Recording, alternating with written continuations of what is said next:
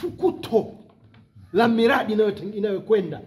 Kwa hiyo tuna barabara yetu kubwa bilioni 95 itakayo sasa tuunga hapa na mji wa Njombe. Kwa hiyo sasa hata ukiongelea ambulance inakuja kichwani. Maana yake ambulance inaweza ikimbie. Iende mbio, iwaishe kwenye hospitali ya rufaa. Kwa hiyo tunashukuru kwamba barabara hii inajengwa miezi 24. Na tuna mkandarasi mzuri, kwa hiyo tutaunga na miundombinu itaendelea vizuri. Tukikamilisha hiyo, mwenyekiti ameongelea hata barabara hii tuanze kuiangalia.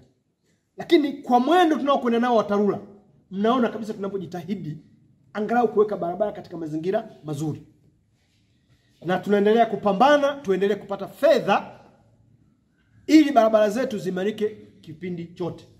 Na nafurahi nimekuja leo. Sababu nimepita barabara kutoka Madobole ya Mkato kuja huku, nimeona kule hali hii. Najua na yenyewe iko ndani ya bajeti zinazokuja. Kwamba na yenyewe lazima tuendelee kuimarisha ipitike muda wote. Sasa nimefurahi hapa viongozi wengi wameongea. Na bahati nzuri ni kama wamejipiga goli wenyewe. Mimi kazi yangu kuleta ambulance. Na tulishaomba hiyo ambulance. Na tuliahidiwa. Jamani, Mheshimiwa Umi hapa aliahidi ya kuahidi. Ile ahadi lazima itatekelezwa. Na nipende kuambia vituo vya afya sio chenu pekee yenu. Bahati nzuri kifanya tulishamalizana nao. Sasa wenzenu walipata ambulance mapema, kituo kilikuwa bado. Kwa ambulance ikawa inatumika na kwingine. Maki unajua gari huwezi kuiweka tu ikawa inakuwa tena haina kazi. Ilikuja wakati wa uviko, basi ndio hii imetusaidia kuzuka kila mahali. Wewe imeanza na kuchaka kidogo. Mwaka huu kwa wanaofuatilia bunge, sababu mbaya ndio hiyo umeme huko. Kuna wengine wanasoma, naambiwa wengi wao wanafuatilia, wengine wao wananiletea mpaka message. Nikiongea mle ndani wananiletea, tumekusikia. Akasema asema mnanifuatilia. Mwaka uliopita, katika bunge lililopita na hata bunge hili tumeibana sana serikali kuhusiana na magari tuliyoahidiwa ya wagonjwa. Na serikali bahati nzuri ikilijua hilo imeshafanya utaratibu wa kutoa gari kila halmashauri gari jipya moja la ambulance. Gari moja jipya. Sasa ndio maana nasema ni hao waliongea ambulance hapa ni viongozi wamenisaidia.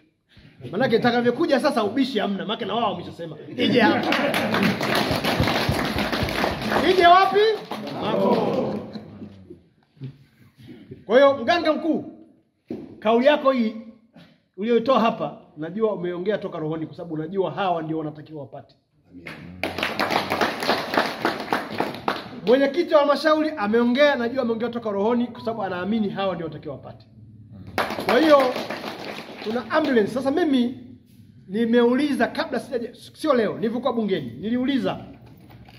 Bahati nzuri tuna mwenzetu kutoka Njombe ambaye yuko katika hiyo wizara. Kwamba hizo majibu yanayotolewa pale kwamba kila wilaya itapata ambulance. Kuna chache zitapata 2. Sasa na mimi niko napigana kwenye 2 sasa hivi. Moja tuna uhakika. Napigania kwenye hiyo na sisi tuwe kwenye 2. Maana sisi jimbo letu ni kubwa. Ni vijijini na mjini. Nilipomleta mheshimiwa waziri wa TAMISEMI hapa, alishangaa na nyinyi aliwaambia hapa. Kwamba alipofika Luponde akauliza, "Tunaenda Ludewa?" Akasema, hapa ni Njombe mjini." Akasema, "Njombe mjini hapa? Na mbona bado?" Tulipofika Matora anauliza, "Ndio kijiji hiki?" Nikamwambia, "Bado." Akasema, "Bado ni Njombe mjini?" Akasema, "Njombe mjini." Kwa hiyo sisi jimbo letu ni kubwa.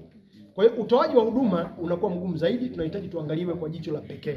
Na ndio hoja yangu kubwa sana ndani ya bunge. Naendelea kuisema na naendelea kuipigania.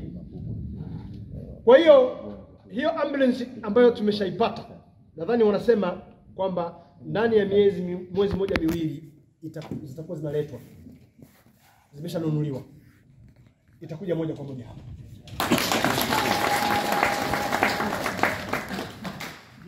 Na saa nyingine ukichelewa kupata inasaidia, maana sasa inakuja mpya kabisa. Sio ukifanya walipata mpya alafu ikachukuliwa. Maana kile Ketula aliniambia bwana, sasa mimi tumeanza na wewe mbali alafu ambulance umetanguliza kule. Tuliza bora utapata ambulance. Ndugu zangu, madiwani wameongea. Vifaa hivi, yani kituo hiki ni chetu. Na bahati nzuri tumejenga wenyewe. Kwa hiyo na vifaa vinavyoletwa baadhi yake vinatoka serikali kuu, baadhi yake vinatoka kwenye kodi zetu sisi wenyewe. Maana ni hela za halmashauri. Nini? Si mnalipa kodi kwenye viazi? Mnalipa kodi kwenye mazao? Sasa hizo kodi ndio wamenunua hivyo vifaa. Kwa hiyo ni vyetu.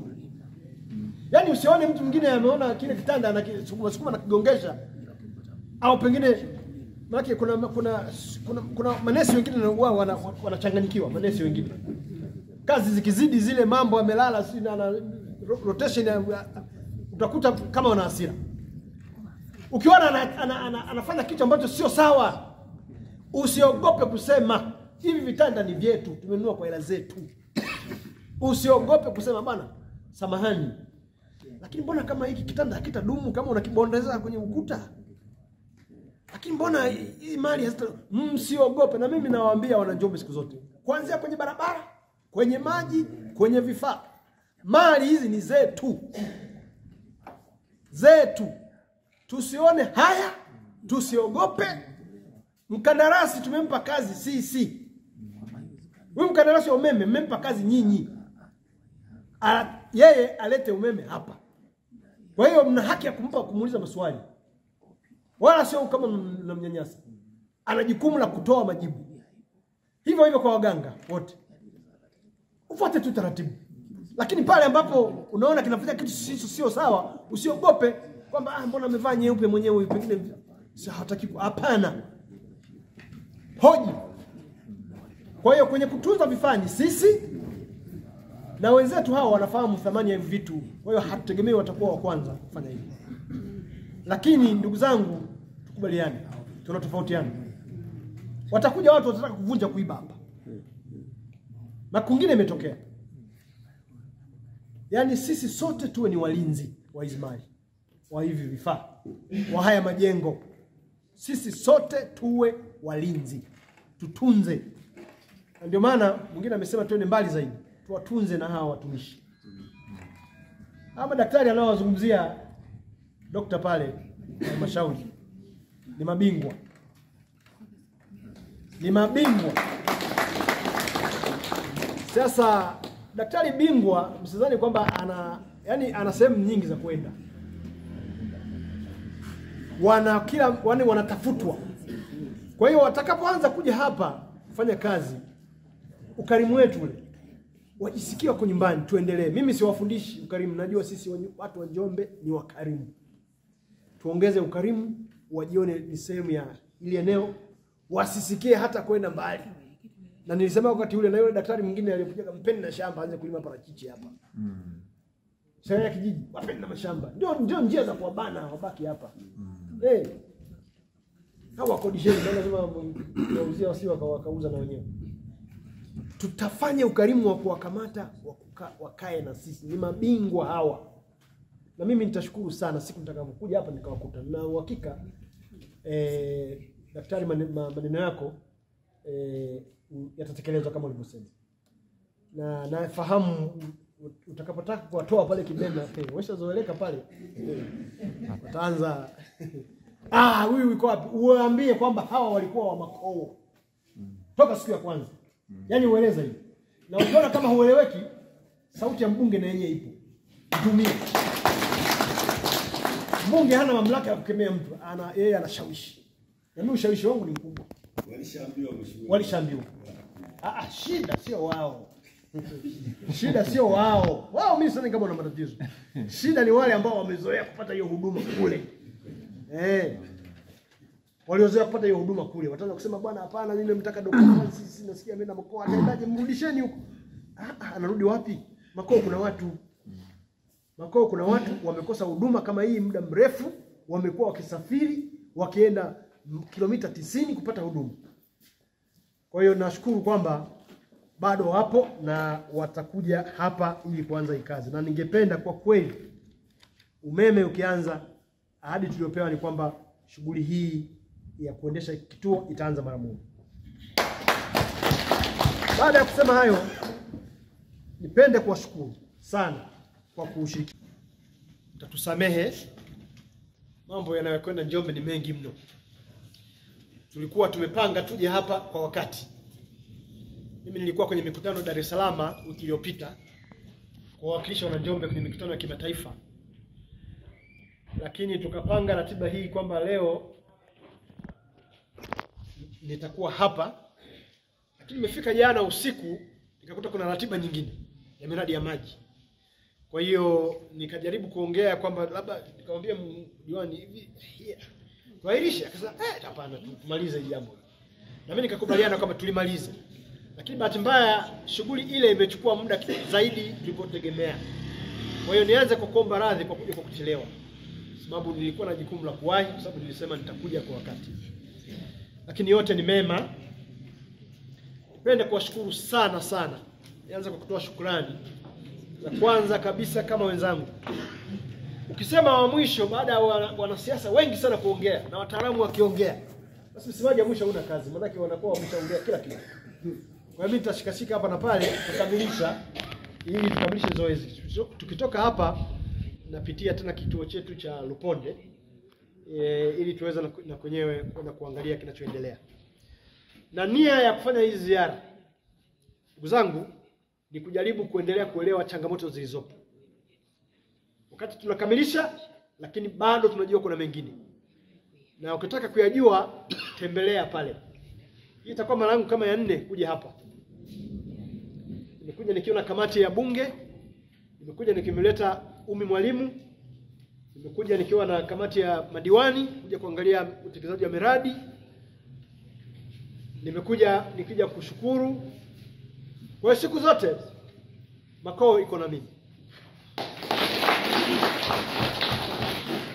Kwa hiyo sio kwa bahati mbaya mnapofikiria kwamba kazi ya 2025 tumemaliza. Sio kwa bahati mbaya, kweli si kweli? Lakini nipende kusema, ndugu zangu, kazi hii mlianza nyinyi kama ambavyo wenzangu wamesema. Mimi niliingia kwenye ubunge 2020.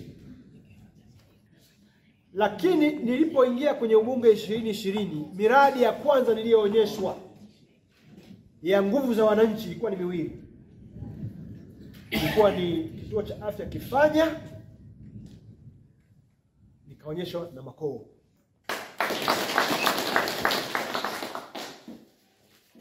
Na kwa kweli tuseme, mchumi amelisema hapa kwamba sisi ndio tulionyesha njia. Baada ya Njombe na hasa halmashauri yetu kuanza kutumia mapato ya ndani kujenga hivi vituo. Tulipompeleka Mheshimiwa Jafo, alikuwa waziri wa TAMISEMI pale Kifanya, alishangaa sana, hakuamini. Tukamwambia lakini kuna kingine Makoo, akasema naweza kwenda kuona. Nikamwambia lakini mbali, kilomita 90. Sasa kuichanganya na Kifanya nilikuwa naongea kilomita 100 na kitu. Nikamwambia kuna kingine Makoo. Akashangaa sana watu wa Njombe. Kwamba wanawezaje kufanya mambo namna hii? Akafurahi. Na toka pale TAMISEMI wakaanza kutoa agizo kwamba halmashauri zianze kujenga vituo kwa kutumia mapato ya ndani. Kwa hiyo sisi tulionyesha njia, Makoo mlionyesha njia. Na sasa umekuwa ndio jambo linaloendelea. Tunamshukuru Mheshimiwa Rais, nitaongelea baadaye, kwamba naye amekuja kutia nguvu kwenye ujenzi wa vituo vya afya. Lakini ndugu zangu, mlianza, nikaja hapa, nikaona changamoto, nikaona zingine ni nzito, nikaona nimlete waziri, nikamleta hapa. Ilikuwa jambo ambalo halikuwahi kutokea. Na katika safari yetu hiyo, sasa tunakwenda kwenye hitimisho. Nikitambua kama tunakaribia hitimisho, mwaka jana tukaanza kupambana, mganga mkuu wa halmashauri nimwambia nipatie idadi ya watu tunaowahitaji kwa ajili ya vituo vyetu na shughuli zetu za hapa katika jimbo langu. Ikaonekana tuna upungufu mkubwa sana wa matabibu, kuanzia waganga, manesi, wafamasia na watu mbalimbali kwenye hiyo sekta. Tukafanya jitihada kubwa ya kuhakikisha tunawapata, na amesema hapa mwenyewe kwa kweli tumewapata, na tuliwapata kabla hata vituo havijakamilika. Tunamshukuru sana Mheshimiwa Rais. Sasa waganga tunao, vituo vyetu viwili tunavimalizia na vifaa tiba vimeanza kuwasili. Sina budi sana kwa dhati kabisa vile kuishukuru halmashauri yetu. Kwa dhati kabisa. Mheshimiwa madiwani mmefanya kazi kubwa. Kuanzia kamati ile ya mwanzo kiongozwa na Msemwa na kamati ya sasa. Tulipoona kwamba mahitaji, mimi nimeuliza swali la kuhusiana na vifaa tiba makao na kifanya nadhani karibu mara 4 ndani ya bunge la Jamhuri. Nikidai tupewe. Wana Njombe wamefanya kazi, tupate vifaa tiba na tupate madaktari na tupate na waganga. Karibu mara 4. Hatimaye nikasikilizwa. Usione kwamba vina watu wanakuja. Tunapigania. Na wengine wanapiga mpaka sarakasi wakiona hawafanikiwi. Ndani ya bunge. Kwa hiyo tayari tuna vituo vinavyoendelea tumevikamilika. Tulibakia vifaa tiba vimeanza kuja kwa wingi, lakini kuna vichache tumeambiwa na venyewe vinakuja. Kwa kweli swali linabaki moja tu. Kituo hiki kinaanza kazi lini? Ndio swali linalobakia hapa. Kamati ya bunge ilipokuja hapa mliambiwa kianze mara moja, sio? Ndio. Mganga mkuu kimeanza kijana? Bado. Kimeanza sasa. Sasa maana yake nini kimeanza? Hapa umeme umewaka. Tunaambiwa na Mheshimiwa Ruketuro ndani ya siku 2. Kama umeme utakuwa tayari na madaktari wapo, vifaa vipo. Na vifaa tumesema ndani ya siku 14 vingine vilivyosalia vimekamilika. Kimebaki kitu gani? Labda tuseme kama labda umeme itakuwa labda miundombinu wamechelewa. Wako pale mtaalamu wetu. Hebu mtu wa umeme. Umeme tunatuhakikishie Mheshimiwa Mbunge. Haituhakikishie umeme huduma inaanza. Mtu wa umeme Mheshimiwa Mbunge anakuuliza. Basi nipende karibu hapa mkandarasi. Mkandarasi. Hawa wakandarasi marafiki zetu ni watu wetu. Nilikuwa nimefahamu leo moja ya sababu kwa nini nilisema tuahirishe mpaka leo. Nilitaka leo tufanye kazi mbili. Tukabidhi vifaa tiba lakini tuwashe umeme. Sasa tunawasha hatuwashi? Tunawasha leo. Tunawasha leo? Kesho. Saa ngapi? Sijajua kwa sababu Hebu kabla ya hapo. Hivi kwa nini hatuwashi leo? Kuna sababu za kiufundi? Tatizo la kiufundi mtandao tulipokuwa tumeapply kwa ajili ya kukamilisha na ili tufunge mita.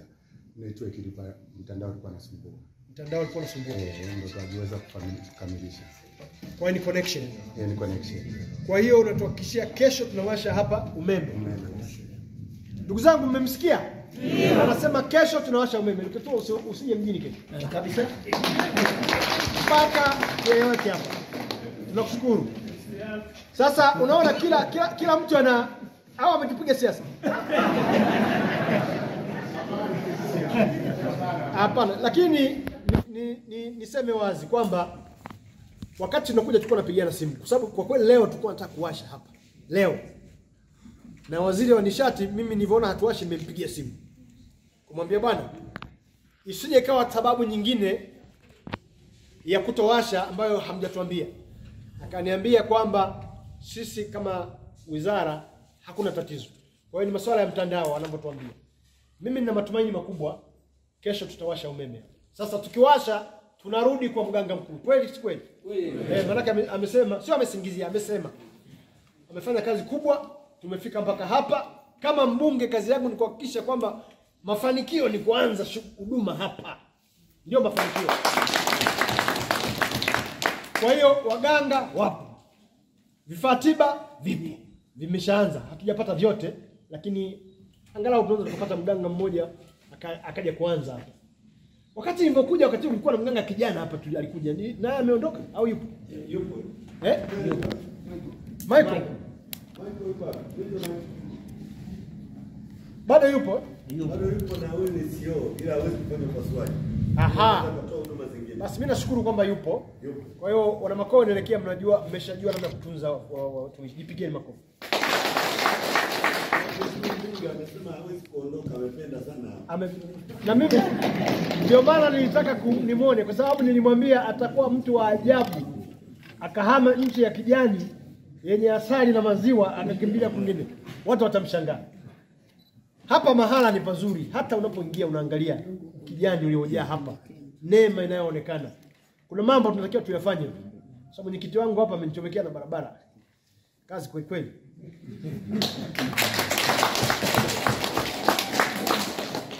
Lakini nipende kusema ndugu zangu,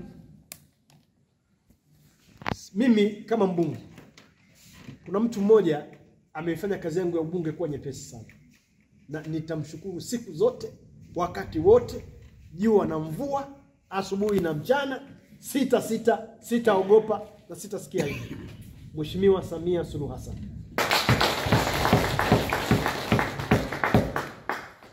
Amefanya mambo makubwa sana katika muda mfupi sana.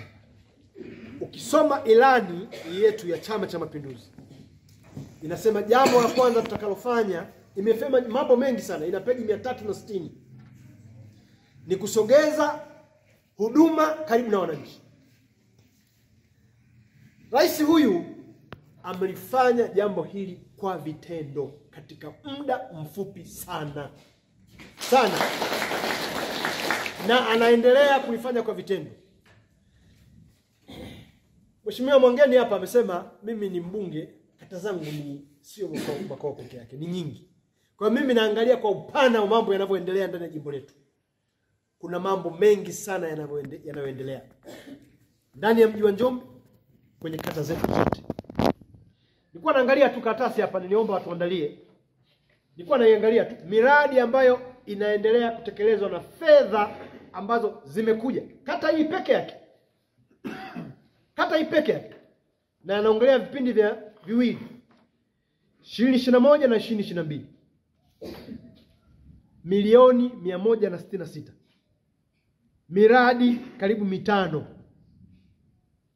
Ukija 2022 kuja 2023. Milioni 263. Miradi 8. Huko ndani utakuta shule Ngilamo milioni 10. Jamani, jengo limezekwa hadi yaweza Ngilamo. Limezekwa. Matundu ya choo makoo, matundu 28, matundu 15 yamekamilika. Yamekamilika hajakamilika? Yamekamilika. Vyoo vya matundu wasichana matundu 9, ilikuwa milioni 5, ikawa milioni 6. Ujenzi unaendelea. Watu wa utekelezaji. Mamongolo. Yaani Mamongolo. Ujenzi unaendelea. Ukamilishaji majengo ya kituo cha afya Makoo ndio hapa tulipo. Hela zilitoka hapa. Walkway, mambo mengi yamefanyika. Ujenzi wa daraja Mngelamo. Kilomita 2.5 daraja pamoja na majengo. Mifereji imeanza kuchimbwa hajaanza? Imeanza kuchimbwa. Unaona mambo haya jamani. Kila kitu kinafanyika. Mwaka huu, bajeti ya mwaka jana kuja mwaka huu kuna mwaka kesho. Tumetenga hizo kama nilivyosema. Na mambo mengine yanaendelea. Mamongolo jengo limeshaezekwa. Makoo milioni 5, matundu 15. Ujenzi wa matundu 13 upo hatua ya ukamilishaji. Umekamilisha. Mamongolo zahanati milioni 30 imeongezewa. Zimetoka katika halmashauri yetu. Ujenzi uko katika hatua ya ukamilishaji.